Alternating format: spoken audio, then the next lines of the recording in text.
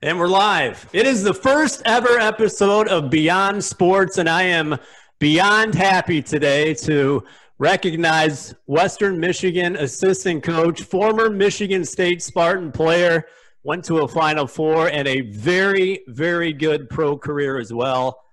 Thomas Kelley. TK, how you doing, man? I'm all good, man. I'm good. How are you doing, man? I'm doing okay. What's life like for you right now with everything going on? Right now, sitting in front of computer screens, text messages, all of that, watching games when I can. I mean, literally doing that type of stuff a lot. Literally. What are you guys able to do right now? Because I don't think talking across the nation, people really know. What are people doing right now who are college assistant coaches? I should got to be doing the same things I'm doing. I mean, because we're not allowed to be on the road recruiting because of the dead period. You know, NCAA extended that. So we're not allowed to do much or nothing. Just, like I said, watch stuff online, try to reach out to people that way. Like I said, have a lot of Zoom calls, a whole lot of Zoom calls. So it's like, shoot, that's pretty much your life, man. What are the student athletes doing right now? Well, I will hope that they getting good workouts in the best way they can, because some, depending on where you're from, where you live in, some guys can get access to a gym, some guys can't. Some guys got to work out outside. Some guys got to, so they got to be creative. So I hope they be creative, been creative. You know what I'm saying? This whole summer. What do you recommend to the guys, the players who are on your team right now, when they call you and text you and talk about what should I be doing, coach? What do you say to them right now? Well, so my thing is, because even with me and head coach Bates, we laugh about this a lot, because it's like, I don't like to sit still, Aaron, man. I don't like to sit still. You know what I mean? Because I just think you're unproductive that way. And so I tell my guys, man, all activity is good activity. When I'm talking about, like, if you're going to get out and go run, like, try to get a mile in a day, 2 miles in, whatever you can do, get out and run. Hey, you got to take it back to the 80s and 90s, where, especially in the 80s when I grew up, time to play outside if you got to play outside, if that's the case may be. I mean, because I still play. My knees hurting right now, Aaron, because I still play outside. How often do you play? Yeah, I play when I can, when I get a break or two, when I try to get some time away, I try to play as much as I can. But so I just try to tell them to stay, be creative, do things, man. If it's at home, if it's at the park, if you can get into a gym, be active. People, when they see me, the first thing they'll ask, and I have to ask you, and I'm sure maybe you don't know, will there be a season? I have to ask, TK, do you have any idea right now? Man, honestly, I do not know nothing. I'm literally just playing it by ear, like, and the words that they say, winging it, like I'm winging it right now, because I really don't know. I mean, it's over my head. I mean, of course, I want to play. I mean, I want to play just, this is my passion. It's what I want to do, but health matters, people, all that stuff matters. And I don't want to risk anybody like that, especially our student athletes. You know what I'm saying? So it's whatever if we can get this thing under control, let's do it. But if not, we got to factor in student athletes and their families and all of that, so I'm more concerned about that. Is there a timetable right now at Western Michigan of when you think you might get things going? No, I mean, well, for me right now, I haven't heard anything like that. I mean, so I'm waiting to hear too. I mean, I know we're going to try to schedule things as normal as far as enrolling, when kids get back and all of that. But, as far as what's going to happen, I do not know. When would it normally start if there were no pandemic? I think our guys get back like the end of August. I think like August 30th is when they start. Yeah. Stuff like that. Yeah. It's a brand new era at Western Michigan University. Steve Hawkins, we all loved him. Fantastic guy. Clayton Bates has been his top assistant for a long time. Right. It's now his job right now. Take us back to that time. First of all, they decided not to renew Steve Hawkins' contract. Mm-hmm. What were you thinking right then as a person when you didn't know where you'd be? Hey, just that right there. I honestly didn't know where I would be. I mean, because even honestly, you speak with this COVID stuff, with this pandemic, you never knew what Hawk was going to do, if he was going to stick around, if he was leaving, where they, and then and they did a great job with Kathy and Jeff. I didn't know where they were going, so it was like she was like, what do I do? I gotta find a job. I gotta do something. What do I do? Because of course, blessing. I want to stay at Western. I want to finish what I started here. I want to get this thing back going. So that all lined up right. But in the beginning, I didn't know. I did not have a clue. We was all in the dark. Right. Until all this happened. What did you think the day where you heard that Coach Hawkins was not going to be back? Oh man, I mean, when you think of that, you're just like, wow, like because Hawk is a pillar. When I say Hawk is, he's Bronco basketball. Hawk is, he put his time in. His family and all of that. So I've always I've always watched Hawk from afar. I've known C Bates from afar. I tell C Bates I always watched Hawk from afar because I'm a basketball junkie. You never know, but it's like I know how long they've been a part of this. So you just don't think that because it's like a Tom Izzo in a lot of ways. Like Coach Izzo been at Michigan State for 20 plus years. Hawk has almost been at Western for 20 years. Yeah. So you just don't think stuff like that will happen to things. But things change, people move on, whatever the case may be. So, but yeah, it was a crazy time. Coach Hawkins he treated me as well as anybody could have possibly treated me. Everybody with pure respect. What were your experiences with him over the years? Oh, it was cool. I mean, from the interview, from the phone conversations, I mean, Hawk was it was cool. I mean, especially when you coming from, the way Hawk was, Hawk a people person to me, he where, which Coach Izzo was too, but the intense level, coming from Coach Izzo to I'm used to this way, then to Hawk being this way. And I was just like, man, like, is this real? Like Hawk was just, kind of, which I love. He's like, like, let me go, like, you're going to grow, I'm with you when you bump your head, like you do a kid, for example, but I'm gonna give you a leash and let you go and let you grow. And I appreciate Hawk for that. Clayton Bates, he's now the head coach of Western Michigan. How do you think he might run things? I mean, see, Bates is, with his background, especially being, a Lon Kruger guy, because, I played against Lon Kruger in college too.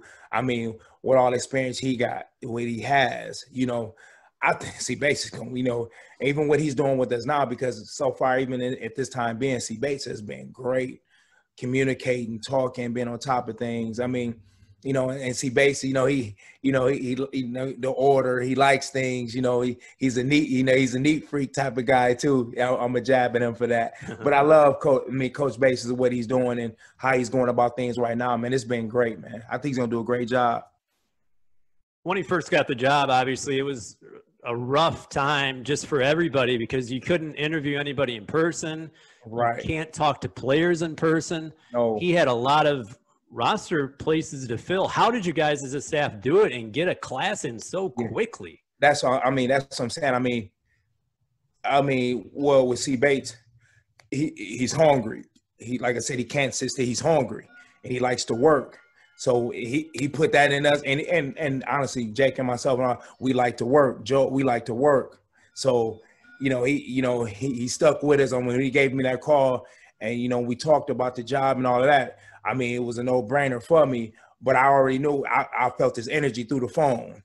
I knew what it was about, what he was trying to do. So as soon as we got the job, as soon as things was okay, Airman, we hit the floor running, hustling, working. But I always say with a program, you are who your head coach is, as you know. Right. You've been around, so and we are who C Bates is. So who is he exactly? What do you think? Yeah, what do you expect? Hard working. Yeah. Don't want to be outworked. All open for new ideas and being creative because he's creative in his own mind. I think he's been an assistant for so long that now he knows how it goes. He has a good idea of how things go. So he's very creative, and he lets us, he lets us, have opinions, ideas. You know what I'm saying? May not like him, but he's willing to listen to him and all of that. So we are who he is. I know it's hard to talk for him, but do you think his relationship with the players will change now that he's the head coach compared to before?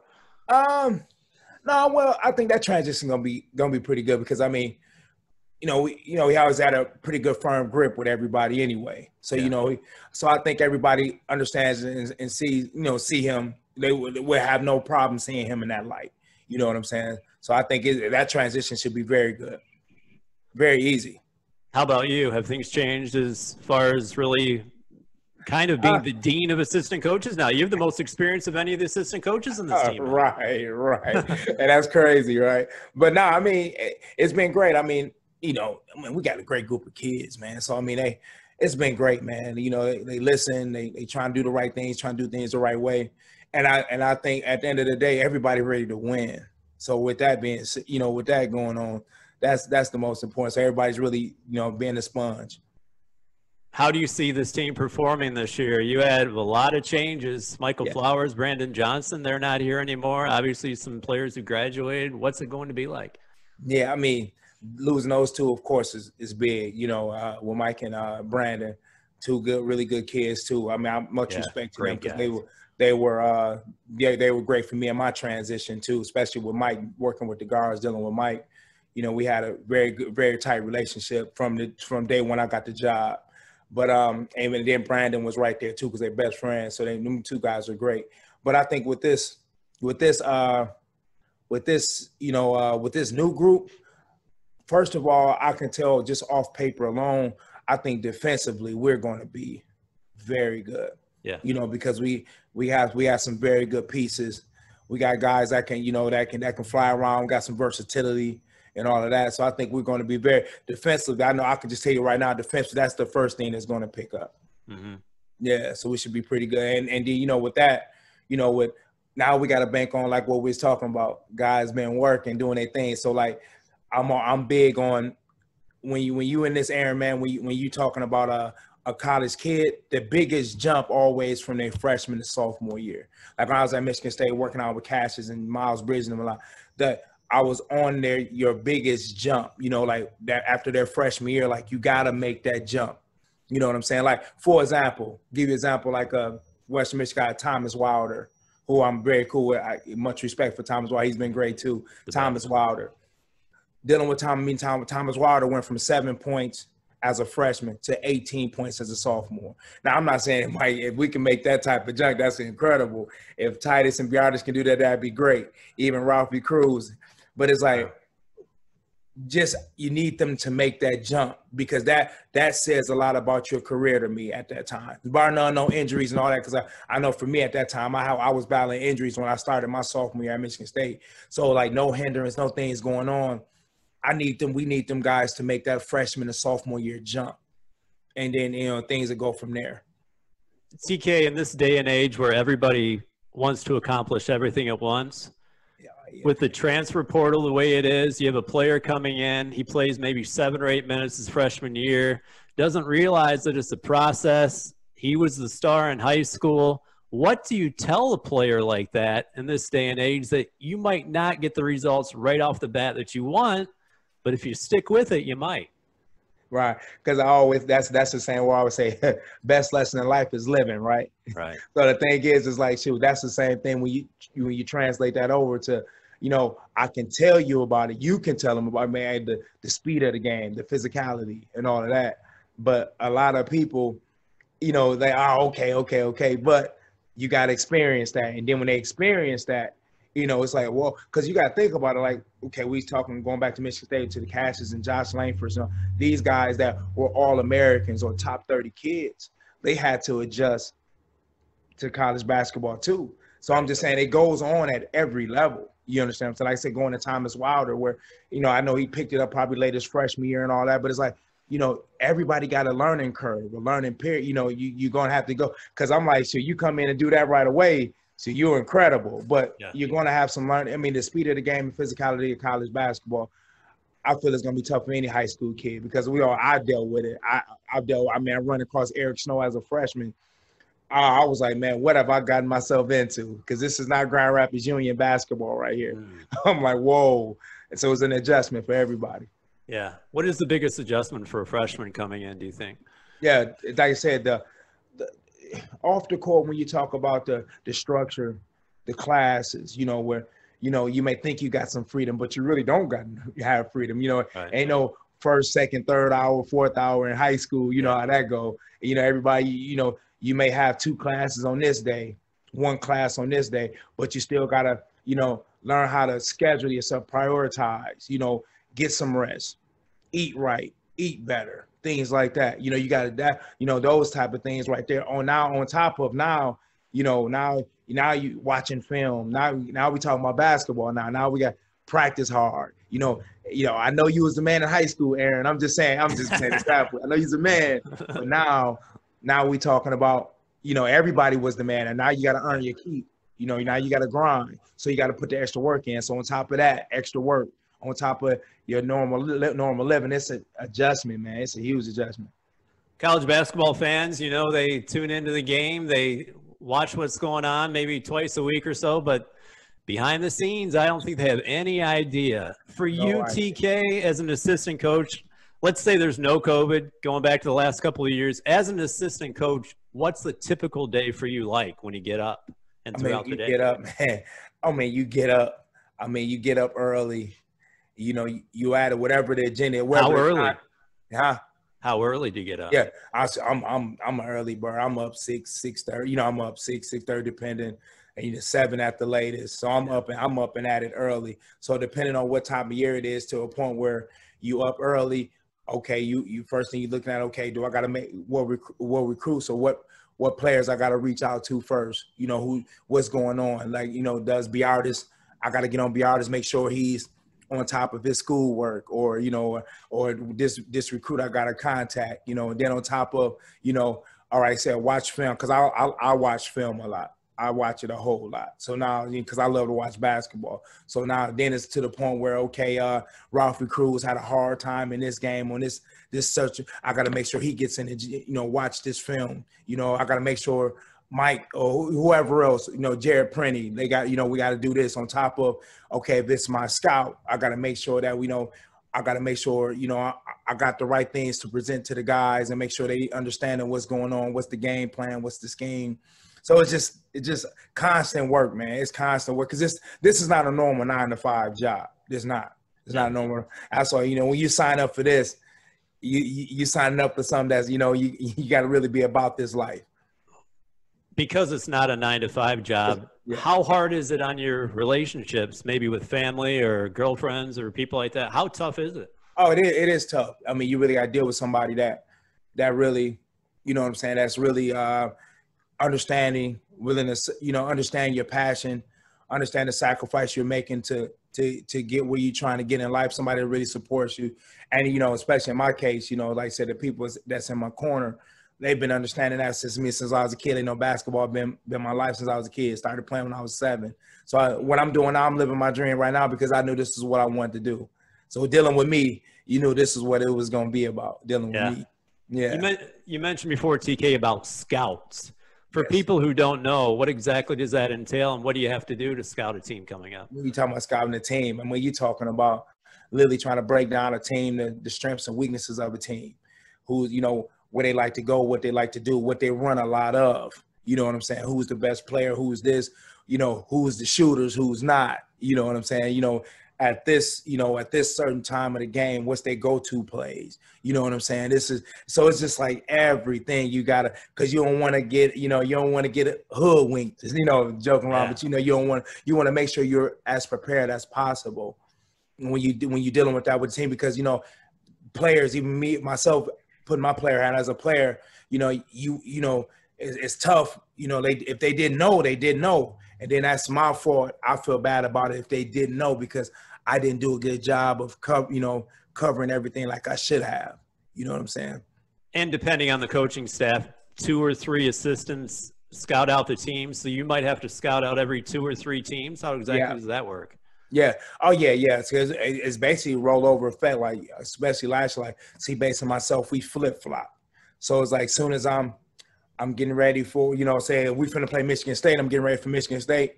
As soon as Michigan State done, base is up next. I got us, even though I'm doing work on whoever, learning my little things for that game, but I have to get ready for the next scout right after that. So I'm already on, games on my computer. I'm already looking at them that night.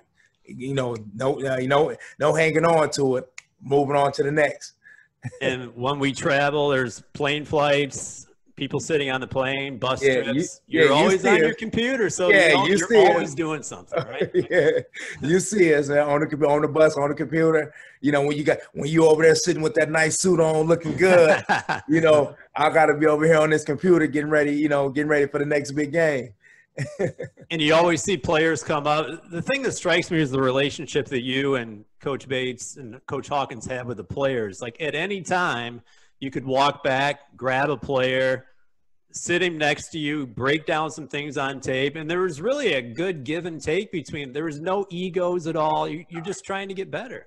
Yeah, yeah. And at the end of the day, I mean, like I said, when you about this stuff, you about this life. It's like, you know, when a player understands that you really have their best interest at heart, you can get away with a lot of stuff like that. You know what I'm saying? So it's like, and I think with all of us, especially our new staff now, our players know that we got, you know, we have their best and we want the best interest for them. We want them to be the best player and people they can be. And I'm about that. I try to live like that. You know what I'm saying? I try to be consistent because you got to be consistent with these young kids. Be consistent with everybody, even myself. But it's like you got to be consistent with them like that. So that's what I try to be. And so with that being said, they know when I see something or say something, they know where I'm coming from. Exactly. Mm-hmm. Well, we know where you're coming from. You're a fantastic player at Michigan State, came from Grand Rapids Union you talked about before. Michigan State, Tom Izzo recruited you. Judd Heathcote was actually the head coach at the time. What are the first impressions of Michigan State when you were a high school player? I thought it was cool because they were one of the first bigger schools to offer me. You know what I'm saying? Because looking back, rest in peace, like Charlie Coleman, Central Michigan was like my first offer. But Michigan State was my first Big Ten. And honestly, with Michigan State, my dad was a Magic Johnson fan, for example. And I remember like sixth grade, I took a trip with my school to the Capitol, and we rolled by Michigan State. So it's like, you know, as a kid, you're like, man, you know, so it's like, you know, that was kind of sprung on to me early. And then like, cause my sixth grade coach, he went to Michigan State. He was a police officer. He went to Michigan State. So it was like all of that's just in my head, you know, as a kid growing up. So then I remember playing against Lansing Sexton, actually playing against Sadie Washington. My sophomore year, I remember had a pretty good game at Lansing Sexton. We beat them at their place, and Coach Izzo was at my high school the next day, and I just got the ball rolling. When I got down to Michigan State as a kid, when you know you first get invited to a game, you know I'm like, man, you know I'm like this, you know, Big Ten basketball. I was a Steve Smith fan too. I'm like, man, this is where I want to be. Yeah. Yeah. Do you remember the first time you ever met Tom Izzo and what it was like? Yeah. Oh, yeah. I mean, we joke about it now because I remember Aaron, man, it was crazy. I was because we played last Sexton Friday. I remember that Monday he was at my high school. So it was a little guy standing in a suit by the drinking fountain. And so I'm talking to one of my teammates. You know, we laughing and joking, being 14, 15-year-old kids, you know, and I'm like, yeah, man, we having fun. So I kind of see Coach, you know, he got his back to me, but I could see him laughing, his face turning red. Because he knows I don't know who he is. You know, I don't know nothing about. I'm thinking like, who is this guy? I'm talking like I don't even know he's there really, but I'm having a good time, laughing, nothing crazy, joking with one of my teammates. So my head coach at the time, rest in peace, Ernie Johnson. He's a great guy, great man. He blew the whistle and told us to come in, you know, come into the huddle. So he was like, you know, at that time, you know, everybody. Tom is my nickname in Grand Rapids. So he's like, you know, Tom, you know, I'm like, what's up? He's like, you know, that's associate head coach Tom Izzo over there. And I'm like, oh. So I turned to look at him. When I looked at him, Coach just started laughing because, you know, I was just like, oh, I was like, oh, hey, Coach, how you doing? You know, and that's kind of where the ball took off. You know, it started right then and there. That was the first time I really met Tom Izzo. What was it like the day you committed? Who did you call? What was it like then before social media to actually commit and not have people immediately know about it? I know. Well, I remember they made a home visit, and him and Stan Joplin, and you know, when they came in, I was at my grandmother's house, and I remember, you know, we just had a good talk. You know, the process has been going on because they offered me like I think it offered me early, like the end of my sophomore year or something like that. So the process has been going on for a while. And, you know, I've been down there a lot. I've been going a lot. And it was just like, you know, so I'm like, man, I'm just going to get this over with, man. Yeah. I just told him I'm coming. You know, my favorite number is number 3 is what I told him. and the rest is history at my grandmother's house. Wow. Yeah. What was Judd Heathcote like? Judd was cool. Judd is actually comical. I mean, because he really, I knew he was on his last year. And he saw me play at the time, it was Converse ABCD camp. And actually, Robert Traylor was my roommate. And rest in peace, good dude too, Robert Traylor. But he was my roommate. So so I remember Judd came and watched me play a lot then. And I was a little nervous at the time, because I'm like, well, because I knew at the time, bigger schools was coming, they was recruiting me, but I always kind of knew I wanted to go to Michigan State. But I was like, with Heathcote really watching me, I'm like, let me, do my thing. But I knew Izzo was going to get the job also. But of course, I wanted to impress Judd. Yeah. But we won. We ended up winning the whole thing. We had a pretty good team, and I played pretty solid. So things was cool. So when I got to meet him, and Judd is comical, man. Judd is funny. A lot of one-liners, a lot of, quick on his feet, quick witty, he's very witty, smart. He was comical, man. Knew his basketball. I thought he was great, man. Judd was funny. What was Judd like between the lines during the game? Oh yeah. Animated, he gonna not sugarcoat nothing. And I remember I can tell you this now. I remember I was a freshman. I played a couple minutes in the first half, and I was eating an orange, right? And so he's talking as I'm eating an orange, and because they cut up orange ass, so I'm eating an orange, and he was talking about me, but I'm not really. I'm a freshman. I'm not in my own world. And he walked, and all of a sudden I know it got quiet. He walks. I look up. He's standing right above me. And he snatches the orange out my hand and kind of threw it right back in my chest. Like, you freshman, you need to listen to when I'm talking. And I'm like, hey, okay, I'm sorry. But yeah, that was funny though. No, it wasn't funny then, but when I look back on it, it's funny now. Did you ever see the Judd thud? I don't know if people know what we're talking about, but Judd, he used to smack himself sometimes. And he does it hard. Hey, Aaron. Hard, man. Like he did it hard. I got to witness that for real. Wow. Yeah. But Joe was great. You mentioned before you got there as a freshman, Eric Snow as the point guard, and Eric Snow and Sean Resper. But did you have to go up against Eric every day in practice? Because as physically strong as he was, there were not many people as physically strong. His brother Percy was a star football player. Eric was a star football player. You couldn't make him go anywhere, could you?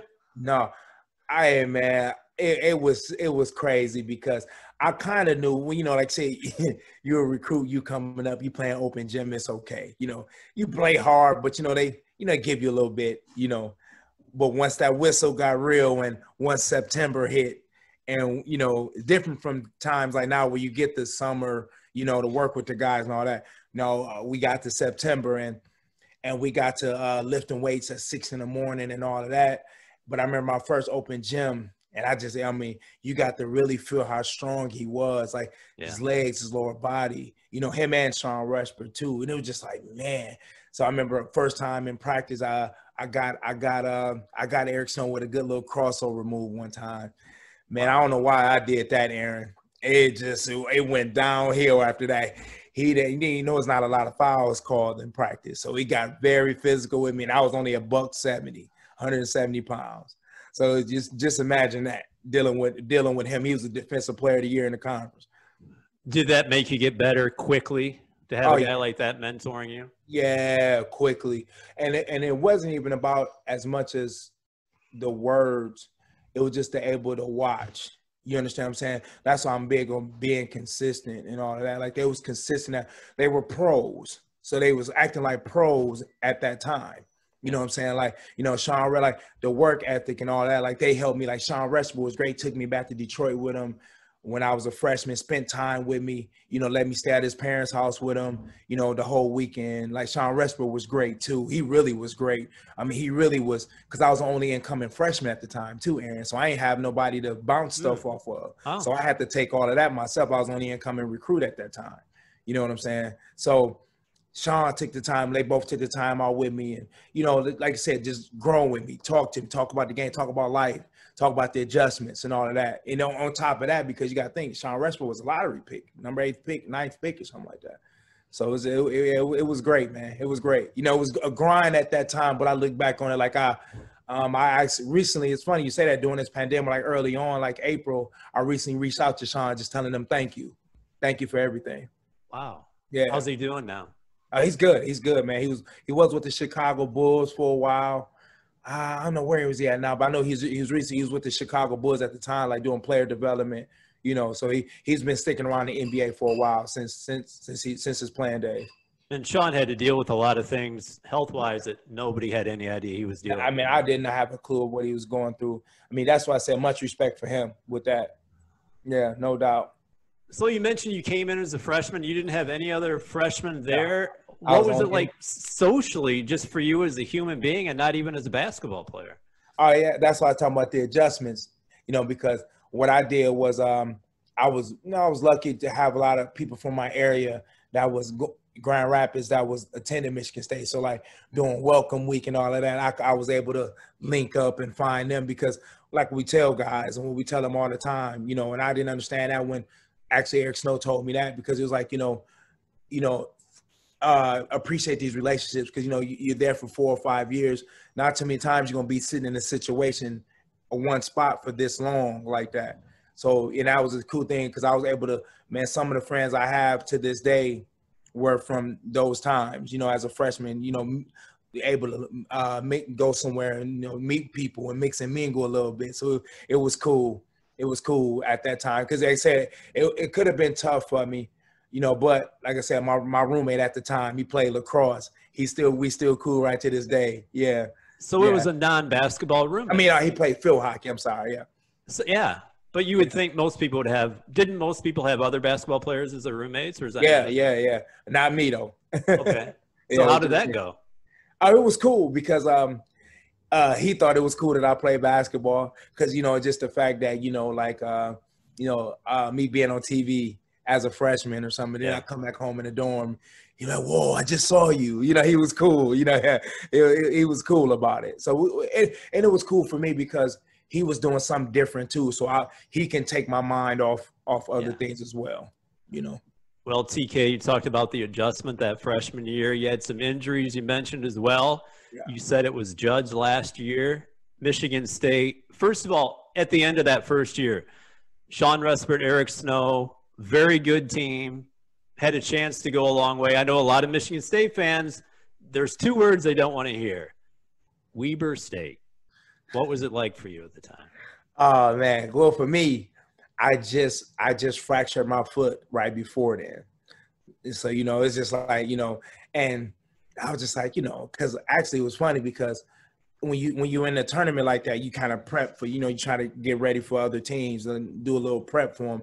And because it's funny about it, we probably could have played Allen Iverson, Georgetown the following game, but Weber State, man, when I wouldn't say we took them for granted, just the vibe I got as a young guy. It's just like, they had a guy, Ruben Nemhard, who had a great game. And as good as the defensive player Eric was, he had a lot of tough shots on Eric. He's a guard. He's a combo guard, about 6'3". Man, he made some tough shots, Aaron. And it was just, we never could really get going. We couldn't really, like Sean got, he played okay, but he got going late. And, Eric Snow fouled out that game at the end. It was just a lot of things just kind of didn't go our way, what I mean? And, it is, that people don't understand them tournaments like that, them first game, them jitters and all of that, that one and done time, that's a different animal. That's a different animal. You don't have time. You don't have time to be nervous because if you do, it might be over. Yeah, exactly. And when you try to adjust, and by the time we adjusted, it was too late. So there's a lot of things going on at that point. The game's over, you're injured. All of a sudden, I'm sure you thought you guys would be there for a long time. All of a sudden, like a snap, Judd's career is over. Yep. Sean Respert is gone. Yep. Eric Snow is gone. Yep. Tom Izzo is an unknown, unproven new head coach. Yep. You're the only player in your class. What was going on mentally in your mind at that time? Oh, it was tough. I mean, people don't understand because when you talk about that injury stuff, Aaron, man, like, for example, like I broke my foot, so I had surgery in March. With all that going on, trying to get right, trying to get active, it wasn't right. Another surgery in June. So then I go on a Big Ten tour, like a kind of like a tour team, like an all-star college all-star team. And doing okay. We traveled through Spain, then we flew up to Belgium, and we did all of that. Right before school started, and it was like the end of August, like right before school started, fractured my foot again. So another surgery in September. So now I did all of that, and then trying to get ready, you know, and like I said, with all the stuff that I'm dealing with that, now you got a coach like Tom Izzo, who a first-year coach, and you need this thing going on. And I'm your starting point guard at the time that's not 100% healthy. So I didn't have the preseason like I wanted to have because I was too busy trying to get healthy. So then it's like and where we started off, Aaron, we started off going to Maui. Yeah, really classic. Yeah, so it's like we got to go through all that then because I didn't start the first, but my first start was against, I think, Steve Nash in Santa Clara. Yep. So your freshman year, the first game ever, you're injured, still trying really to adjust probably physically. My sophomore year. Or your sophomore year, I meant. Yeah. Trying to adjust physically just to being healthy, trying to get back to a new head coach. You're in Maui. David Hart, I think, Anthony Mull. We talked about this before one time. We were eating dinner. Those were the starting guards in your first ever game, but you got to play against Santa Clara. Yeah. Tom Izzo. Do you remember anything about that time? Yeah, I mean, well, because even with that being said, with the first game, we beat Chaminade, which was tough because Chaminade played everybody tough. Yeah. You know, it's their home thing, and we were young. And I remember that was a great lesson for me because even now starting, I still played a lot. You know, I played starter minutes. So that game, I played probably like 26, 28 minutes. And I was in there down the stretch. And so that was a cool learning experience to get that and grow. And then to turn around and play North Carolina. Young Vince Carter, they had Jeff McInnes, who was, ended up being a pro. Dante Calabria, they had a team. So that was my first start. Sorry, that was my first start. Yep. And then, and that's where it was just like, wow. And then, like I said, then it rolled over to Steve Nash, who they ended up beating us by 6. But even then, I always tell people he was one of the toughest people I played against in college because he basically, he was an upperclassman. Like, this is how you run this position, young fella. This is how you do it. He ran his team, heady, knocked down shots. He was a great player at college. What do you remember playing against Steve Nash? What do you remember him? Just kind of Yeah, I don't think I the nation followed knew him that a lot. much about him at the time, did they? No, I didn't. Well, you heard a little bit about him, but as time came when we got to going and getting him out, it's like you started hearing a lot like, dude, this dude can be a potential first-round pick. So, and the funny thing about it, not just him, his backcourt mate, Martin Garnett, was in the NBA too. So they both was NBA. They both made it to the NBA.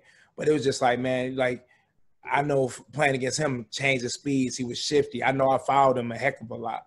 So it's like, yeah, he was good, man. Very heady, man. I mean, I couldn't relax. Anything I did, he took advantage of. Anything I did wrong. What were those first days like with Coach Izzo, really trying to gain your identity? Oh, I mean, you talking about work. I mean, as far as like, the intensity of practices and all of that, like you're talking about, like, he wouldn't sleep. He'd sleep in the office. He'd stay at the office. I mean, it was just a grind. I mean, the stuff we was trying to do to turn it around, I mean, he would run with us when we had to run like 4 miles in the morning. He would run with us. It was just constant work, man. I mean, he was holding everybody accountable, from the janitors to everybody. So it was just like, man, we had to change a lot of things about ourselves. Tom Izzo, from the first day he took over, really from the first time you knew him as an assistant, has he changed over the years? Just got older. Ain't that jamming change. Personality-wise? with the times and all of that. I mean, you know, where I always thought we had a little bit more strict, you know, the practice hours. You know, you can't go as long and things like that, because back in my time, it would be nothing to have. You know, we had long hours of practice and all that. It's tougher nowadays to do that with how things are and all of that. But I mean, all of that, I mean, his passion, his energy and all of that, man, it's still the same, man. He still don't like to lose. And he still, and what's crazy is that he still, I mean, he cares so much by a fault. You know, he just, you know, he cares about his players and everybody in the program so much, you know, and he shows, and that's how he show it all the time. So nothing really has changed, really. What type of a person is he? Not even basketball, but just as a human being. Oh man, coach is great, man. I mean, as far as when you talk about let's say one the best for you, genuinely, like he literally want the best for you, you know. And that's the, you know, you as a kid you kind of took that for granted, like I took that for granted, you know, coach, you know, whatever. But genuinely looking back on it, he's been very consistent with that with everybody, and not just me. Yeah, of course, you can always bump heads with your head coach and all that. Nothing will never be perfect. You know what I'm saying? But to look at, you know, what he said, white basketball away, he genuinely cared for all of us. I mean, by a fault. Is, you know, he's passionate about that and want you to really to do well in life. Yeah. That first year, really, it took you just a little while kind of to forge that identity. I think a lot of people who are kind of historians, so to speak, about Michigan State basketball, the first year they'll talk about Michigan State, maybe the substitution patterns, you didn't know where they would be. Then all of a sudden you guys went to the Palace. You played Arkansas. You had 20-plus offensive rebounds. Was that kind of the catalyst to it? Yeah, I mean, because, I mean, it started then to where we were front court heavy. Jamie Fight playing NBA for a while. Quentin Brooks with 16, 17 points. Now Antonio Smith was my teammate. It was like that's where that war drill and stuff came from. It's like we were always doing the war drill. And it was just that ball go, it was just a pound and then a pound. And it was just like, and that's what it's like that year. It's like just throwing it on the rim and go get it. You know what I'm saying? And that's what it was about, that and playing defense. You know, it's just that was what it's about. That's why I was like, you know, you go to Michigan State, those are two things. Those are like two things that are non-negotiable, playing rebounding and playing defense. And that's where it started then. It started then during that time. So those were things that maybe not from day one you were emphasizing, but you kind of adjusted to the way the game was going and saw what it took to win, and then you started emphasizing those things? I mean, well, because being honest with you, at the time, I feel, in my opinion, like you talk about a school like Purdue, for example, with Gene Katie. Yeah. Gene Katie was tough. And Purdue at the time when I was in school, beginning part, just funny how I go to the first half of my career, Purdue won like back-to-back Big Ten titles, Quanzo Martin, them, because I was like a freshman when they were seniors. They won it. Then my sophomore year, you know, they had a collective group of guys and they won it again. You know what I'm saying? So it's like, but they were tough. You go to Purdue, they were tough. Yeah. They were pounding you. They had a bunch of 6'5", 6'6" guys. My guy Justin Jennings, he's a good friend of mine. Grand Rapids. Roy Harrison, another good friend of mine in Indiana right now. They just was tough. And so it's like, you know, and that's what Coach Izzo was about, you know, and Coach Izzo's a football guy too. So you got to remember that too. So it's just like taking a page out of Purdue's book too. That added with what we were trying to do also, because how Purdue was just physically just beating you up. My sophomore year, man, we played there, Aaron, on CBS. I remember my sophomore year, ugly game. I mean, the game was like, because at the time, before we started having a tumbling, my sophomore year, us and them were both tied at 6-2 in the halfway point of the Big Ten, 6-2 or 7-2. Yeah. So we had to go to Purdue, and that game was so ugly on CBS. It probably was like a 51-48 game. I mean, it was a grind, but that's where the stuff started. You know, identity stuff coming in, you know, taking a page out of Purdue's book as well.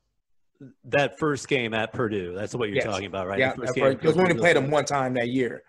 Yeah. And that was at the halfway point. Yeah. And it was rough. Right. Yeah. People look at Michigan State, they see all the blue chippers, they see the Final Four banners, they see the national title banner. Yeah. They think about Tom Izzo, he's in the Hall of Fame, deservedly so. The first couple of years at Michigan State, They were tough times. TK, believe it or not, in the first 2 years at Michigan State, this is before social media, there are a lot of people out there, so-called fans, who obviously had no idea what they were talking about. No. They were upset with Coach Izzo.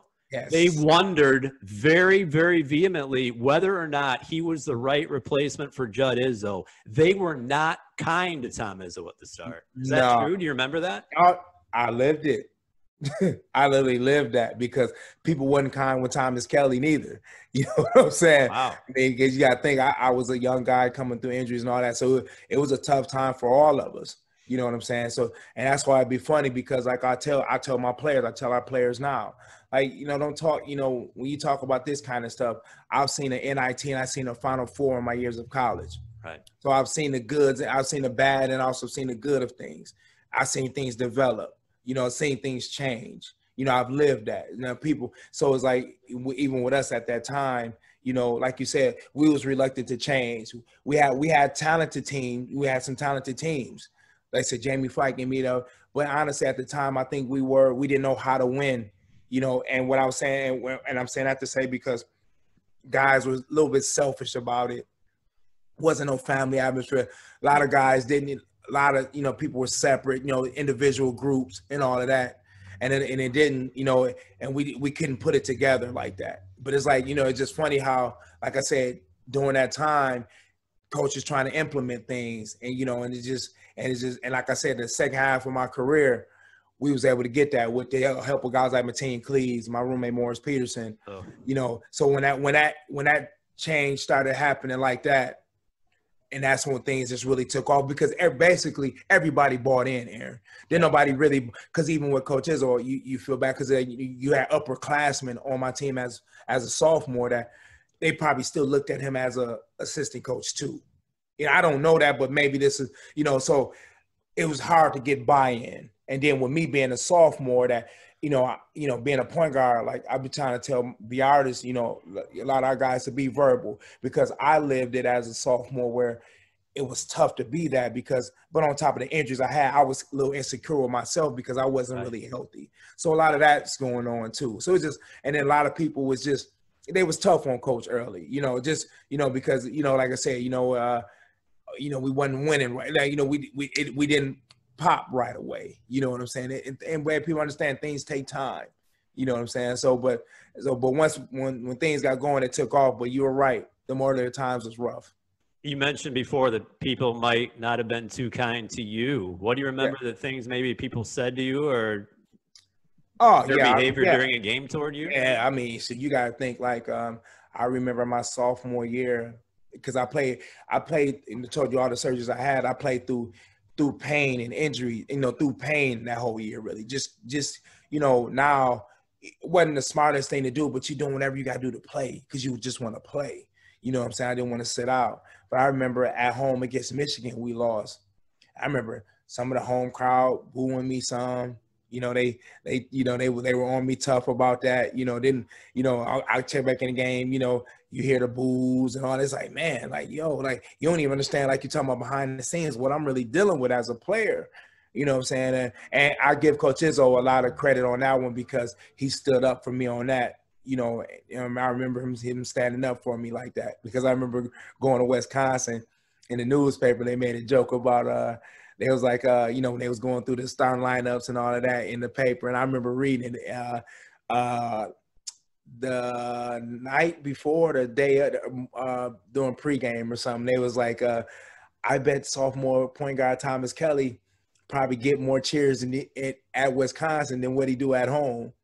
And, you know, it's a joke, but you know how that go. But this is how, you know, this is how times were now. Because I know if that was social media was out back then, I know I really would have got it. You know what I'm saying? So it was a tough time. I don't wish that on nobody. Yeah. Yeah. You talked about all your injuries. Yeah. Was there at any point, and we haven't even talked about the year you had to sit out in 98, right? Yeah. Yeah. Was there at any point where you thought, I might not make it. I might have to quit basketball. Was it that bad? Oh, yeah. I mean, even during that time, like you talking about sophomore year, like I'm starting or, you know, playing significant minutes for a Big Ten team. And, you know, it's just like you know, you'll come on sometimes. It's just like in them dorms, just like, man, like this is, man, what did I sign up for? You know, and I mean, like I never thought my foot would stop hurting, and you know, it's just like, man.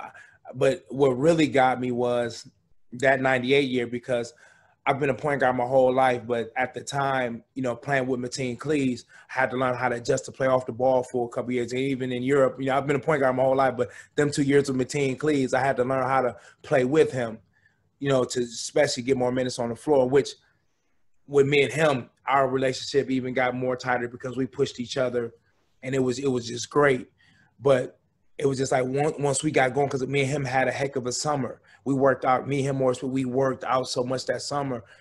And then I knew things was going well. And like the first exhibition game, I scored 20 points. We doing this, we doing that. And the next day in practice, I break my foot on Charlie Bell's foot in practice. I stepped on his foot. Man. So I played my junior year. Now, you know, that was probably one of my better years stat-wise because I wasn't as hurt. But then I come back my senior year, and all the work I put in, you know, then this happened. Like that was the year where it really, really, really hurt. You know what I'm saying? That really bothered me, because that was the year that I really was just like, man, you know, all this work I put in, and I knew what I was, you know, projected to lead the team in scoring, and all this stuff was supposed to happen. And boom, I'm done for the year. I mean, and I was really out with that injury, because it was I had to get some bone grafting from my hip. Like, that really took like 7 to 8 months to really get right. So that was a grind. That was a grind. So you're injured. You guys win the Big Ten in 1998. Yeah. You have to watch. I got to watch. Obviously, you love it. It's your team. Yeah. It's a great thing, but yeah, was it kind of bittersweet just not being able to participate? Man, to any competitor, of course, very, very, you know, it was tough. I mean, but also, you know, that's where I give my teammates, like I said, Mateen Cleaves, having a player coach team at that time where those guys kept me involved, even when I wasn't trying to be, Roach, I really wasn't trying to hang out or really trying to, they kept me involved, because they knew the work I put in. They knew what kind of player I potentially could have been and all of that. And much respect to them that sacrificed like that with me. You know what I'm saying? It stuck with me. So that was big for me on that one. You know what I'm saying? And on top of Coach Izzo being how he was, they didn't let me sulk like that. Like I think about because when I think about that, I always think about my man Squeaky, because he's going through that. So Quintus Wilkins, because I think about him often. I may always check on him, just to make sure he's okay. Because I know I've had it worse than him, but I just trying to check on him, because mentally that can be draining and that can be discouraging. Yeah. 1999 came. Yeah. Yeah. It's your time for your senior year. You're finally healthy, able to do it. Yeah. What are your thoughts going into that year? I mean, well, that year, just as far as like, wanting to when basketball's so much of a rhythm game, it's like, offensively, I didn't really have my rhythm like I had that year prior, because I knew 97, 98 was going to be my time. It was going to be a good year for me. But at the beginning, that whole year was just about trying to get my offensive rhythm back, because I didn't start playing until like July, August of that summer, going into 98. So I was out for a while, but I knew, getting stronger and all that. But I knew, like I said, how you gonna get on the floor at Michigan State, you better be able to play defense. Mm-hmm. So even though I probably couldn't do what I wanted to do offensively at the time, defensively, I knew I was going to bring something to the table. And with that team and what we were on, like we knew then. That's why I tell my guys, I literally try to tell our players, I live that era, man. When you talk about like, seeing a team, like it just don't start overnight. Like we knew in the summer how good we were going to be. Like we knew even like I said, going into 97, 98 before I got hurt, like we knew we were going to be good, because it was our time. We knew the sacrifice, the grind we put in, how we believed in each other.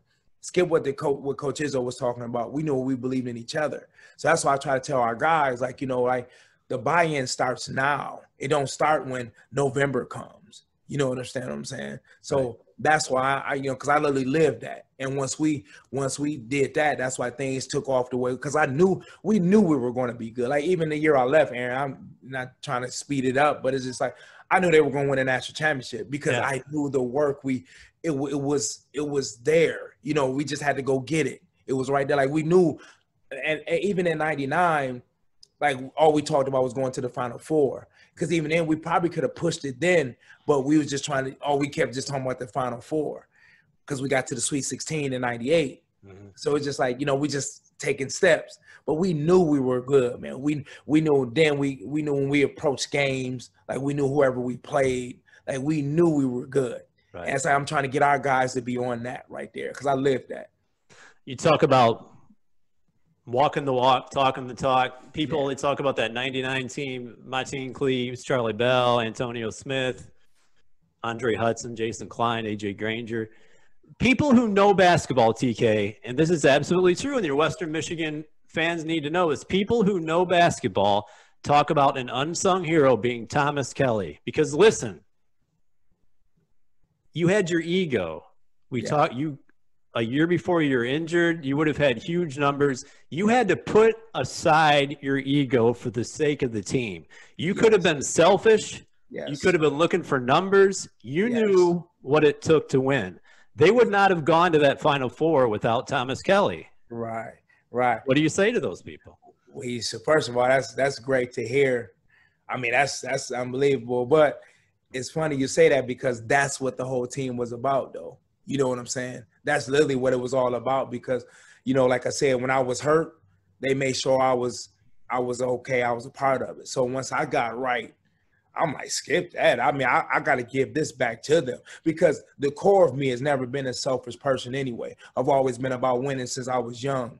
So it's like, the core of me, I was like, man, I'm being selfish to the point where because I'm letting injuries consume me. I mean, honestly, Aaron, them injuries was consuming me, man.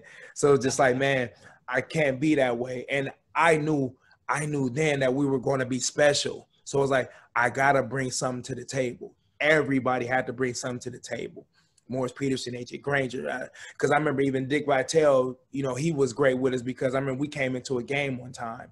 We all checked into a game. And Dick Vitale was like, AJ Granger, Thomas Kelley, we could have been starters at other programs. Mm-hmm. But Morris Peterson, our leading scorer, 13, came off the bench. Right. So it's just everybody just, we really put the front of the jersey literally in front, the front of the jersey. That's what really mattered because we knew then. And our saying was, if we win, everybody eat.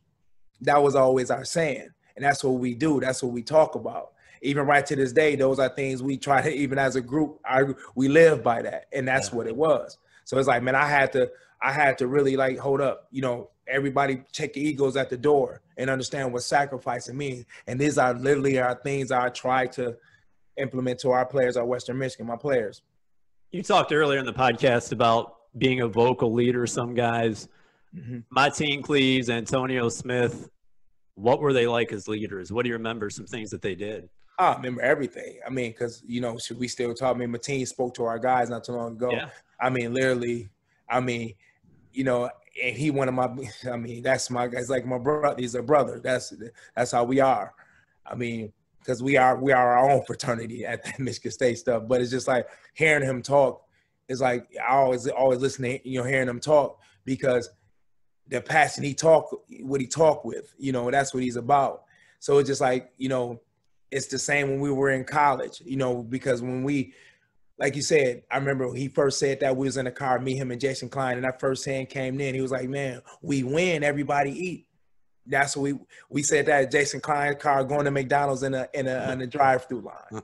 And that's where I remember it came from. And I remember him saying that. And I just we took that and ran with it. But that was Mateen, because Mateen was about, everybody was about winning, Aaron. Everybody was about winning. Everybody was about sacrificing and winning.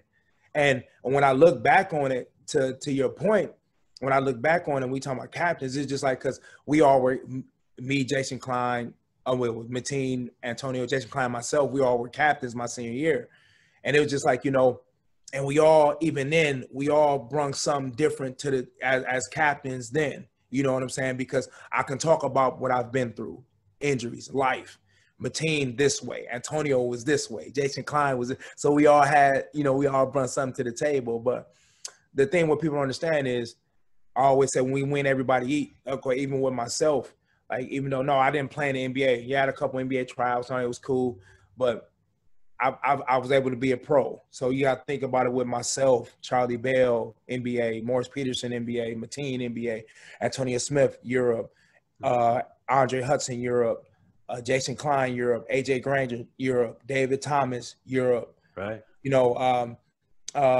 Mike Chappelle, even though he transferred, he was our teammate. He was a heck of a practice player at the time. He played in Europe.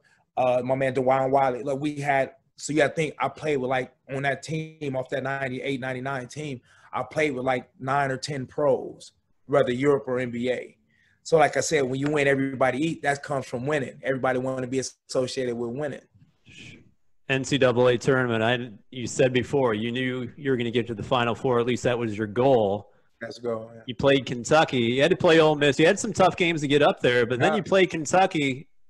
Your dreams to get to that Final Four, people probably don't remember. You guys were down 17-4 in that game. Do you remember anything early about that game coming back? Yeah. Well, first, skip Kentucky. It was Ole Miss first. Yeah, Ole Miss was tough. Ole Miss was rough. I mean, because it's funny because I played against the guy, Jason Smith, and we was in Europe against we played each other in a preseason tournament, and we started laughing, because it was like, we had some history, and they gave us a good go because I remember – as confident as we were, the halftime locker room of that game, you could hear a pin drop. Because I'm like, man, these dudes, Keith Carter, he's the AD of the school now, actually, I heard. But it's like, them dudes, they came to play. And we literally needed our bench. We needed everything, to go for that game. Mateen hit some timely baskets.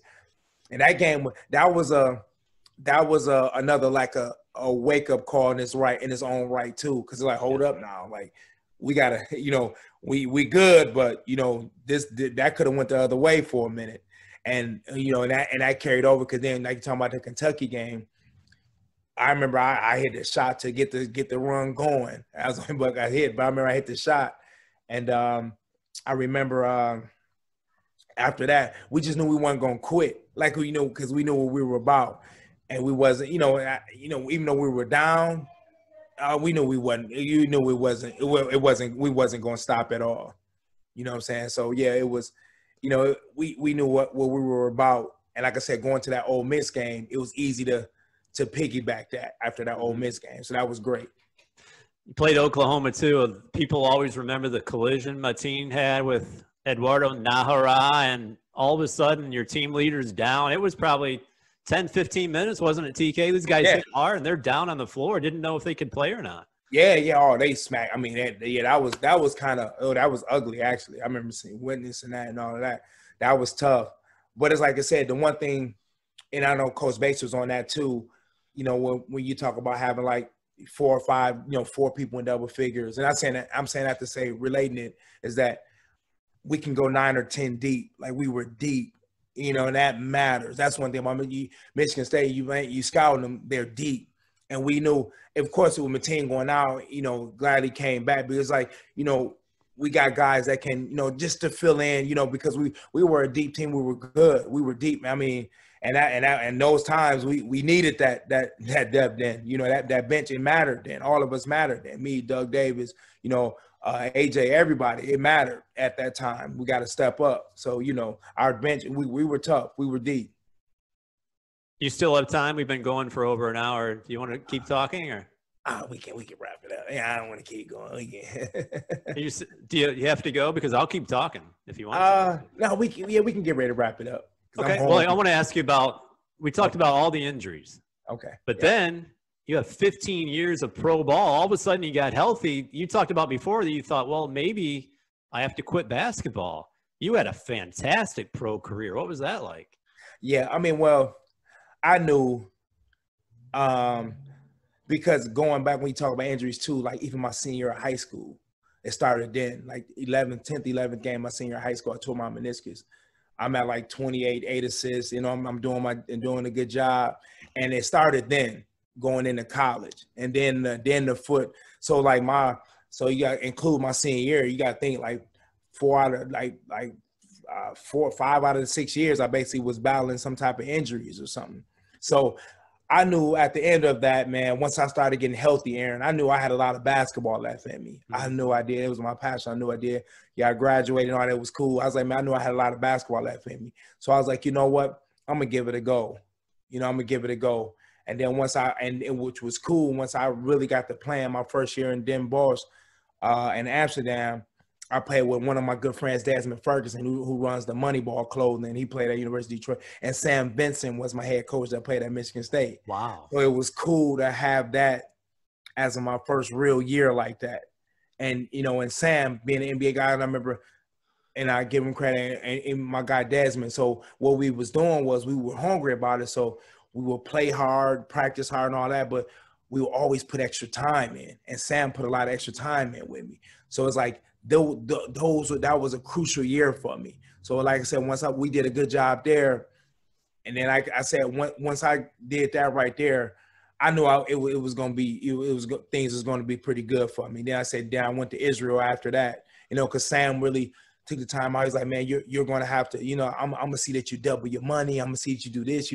Sam put a lot of time in me, with that. And I was, like I said, I was fortunate. And then I have my guy Desmond Ferguson, who had the same type of approach I did. So we was just working hard every day, and it just took it and ran when I was able to stay healthy. So I guess staying healthy was just my main focus. But I knew once I got healthy, man, I had a lot of basketball left in me, and I didn't want to give it up like that.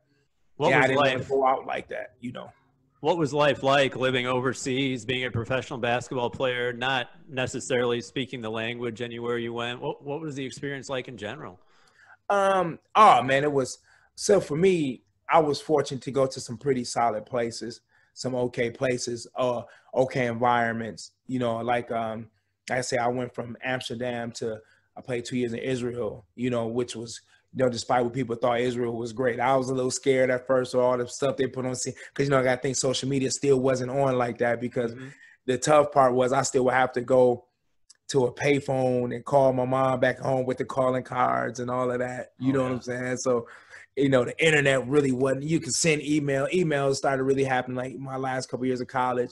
So that was okay. But I knew Israel was great. Then getting the only problem, I remember Istanbul with the war stuff happened.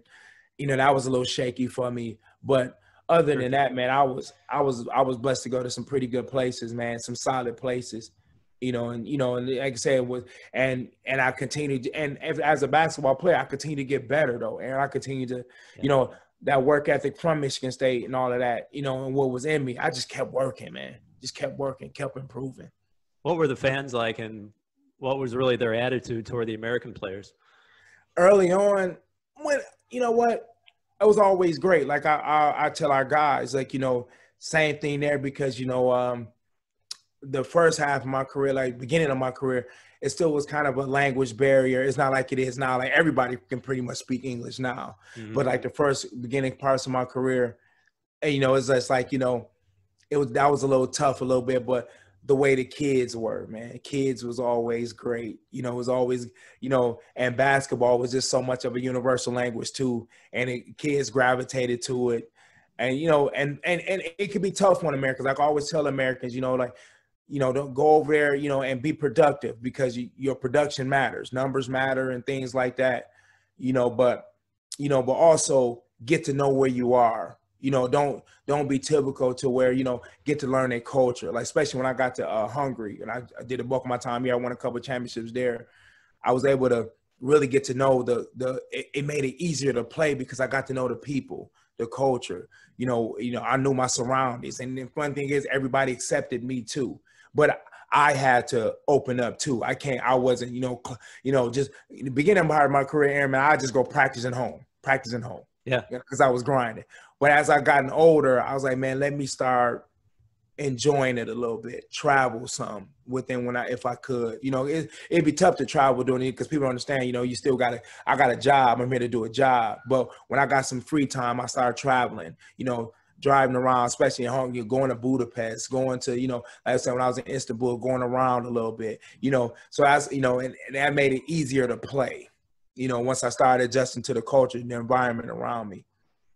how did it form you just as a human being, all that travel and all those different experiences and people you saw and places you saw, just as a human being, how did that change you, TK? Oh man, it's humbling, to be honest. I mean, like I said, just, to understand how fortunate people are, how fortunate everybody is. But I said it's humbling in a lot of ways because, I mean, the options you have, the opportunities you have, and all of that. So it's like, I've never, like I said, took none of that for granted. And when you over there like that, little things like, there's no, you can go to Denny's 24 hours or something like that.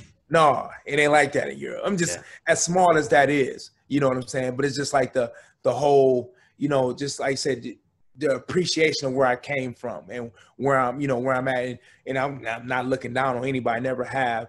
So it's like, just to, like I said, let them know that, I'm not some arrogant American or, thinking I'm better than somebody. I want to get to know you or your culture and everything about you guys too. So it's just like, it was very humbling, man. It's humbling. Do you have time for one more question? Yeah. COVID. Yes. You talked about before just how mentally hard it is for some people. Yeah. Have you experienced anxiety, panic, worry about relatives, worry about people you love? Just what has it been like mentally for you just as a human being and not as a basketball player right now? Yeah. I mean, like you said, learn to appreciate people, first of all. You know what I'm saying? In this situation, my parents, my aunts, my family, everybody, uncles, just made me learn to appreciate people because, with this type of stuff going on, this is scary, to be honest with you. This is scary to me, because no vaccine, you don't know, it can affect people differently. You don't know what the underlying causes are, why, what people are going through. So it's humbling. It's scary, but humbling. So yeah, it's always like, and me behind, always try to make sure everybody's good. So it's like, just trying to make sure, stay in contact with people the best I can, especially, my circle that, people that I really love, that really supported me. So I want to make sure everybody's okay and healthy. Like I said, man, this is scary though. It really is. This podcast is called Beyond Sports. I always want to talk about things that you might not see right on the court, but for me, there's a lot of anxiety. I'll wake up at night having sleeping problems. I mean, you're worried about your relatives. You're worried about people you love. Yeah. This is a tough time for people right now, TK. Yeah, it is, man. It is, man. And that's what I'm saying. Like you talking about, makes you value a lot of things, man. Put things in perspective. You know what I'm saying? So it's like, man, man, we better try to enjoy the people, enjoy the time for right now. Whatever message is trying to show or prove is doing that right now. You know what I'm saying? So it's scary times, man. Scary times. And reach out to people. There are people who probably on the surface they look fine, but they might not be. If they're anybody you're worried about, reach out to them. No doubt, man. No doubt, man. Because I got a family member going through it right now. You know what I'm saying? So it's like, just making sure she's okay and stuff like that. This things like that, man. Like, 'cause you just don't know. It's tough, man. It's a tough time, scary time. So appreciate everything. I appreciate everything about this, man. Yeah. TK, I could talk to you all day. Can you come back maybe for a second time? I really, really enjoyed it. Seriously, we didn't talk about your childhood. There's so many more people at Michigan State we can talk about. You talked about the depth at Michigan State. You mentioned David Thomas. You mentioned Mike Chappelle. They redshirted in '99. They didn't even play. Exactly. I mean, we could talk for 10 hours about all this stuff. I'm telling you, man. I'm telling you. But I mean, you just don't understand. People don't understand. Like I said, the teammates, I had a team I had when things got going. Like, man, we were good, man. And so you can only imagine how them practices used to be, Aaron, man. Yeah. You talking about competitive, man. And that's why it's like, when people understand, we talking about, we literally lived the fact that games was easier than practice. You understand what I'm saying? Oh, yeah. Games were easier than practice, be honest with you. And that's why I hope we should be getting on that soon, that the game should be easier than practice. You know what I'm saying? Pushing, because we literally pushed each other like that. I mean, every day you line up and you got a 6'9" Mike Chappelle that you guard on the perimeter like that. That people forget that Mike Chappelle started at Duke. You know, he was good. David Thomas, the same thing, 6'7". It's like, man, then Morris Peterson, he competing every day. Charlie Bell competing every day. Yeah. Mateen, and you can't forget Mateen. Then you got to run around is you want to act, you want to, the funny thing, Aaron, you want to run around and think stuff is all good. Antonio Smith ready to smack you in the head with a screen or something. Oh, my goodness. It was tough, man. Tough every day, literally. And we pushed it every day. You mentioned Chappelle. He hit a gigantic three-pointer in that national championship game. TK, 1 year later after you were gone, it was in 2000. Where were you during that national championship game? In Europe. I was in Europe. Did you get a chance to watch it, or was it was probably about 4 in the morning? I stayed up all night to watch that, man. No doubt. Yeah. I made a point. I'm going to stay up more. Tried to call. I don't know if I was trying to call more. I couldn't. I was trying. I think I maybe try to call him the next day or something. But yeah, I stayed up all night to watch that. Even and the year later in 2001 when they went to the Final Four, I stayed up and watched that too. You know, I all the time. 3 Final Fours in a row. Yes. Crazy. Yeah. TK, thank you so much. It's been a pleasure being the first ever guest on Beyond Sports. And again, well, if you have some time later, we can plenty of other things to talk about. We can do a part 2. Yeah, man. Anytime, man. You good? You my man, man. And hey, keep them suits clean, man. Oh, I will. I've got them ready to go to the dry cleaner. Anytime they want to call, I'm ready. All right, man. Okay, I miss you guys. Thank you so much. Yeah, Appreciate you too, it. man. Thanks a lot, man. Take care. Bye. All right, now. Yeah.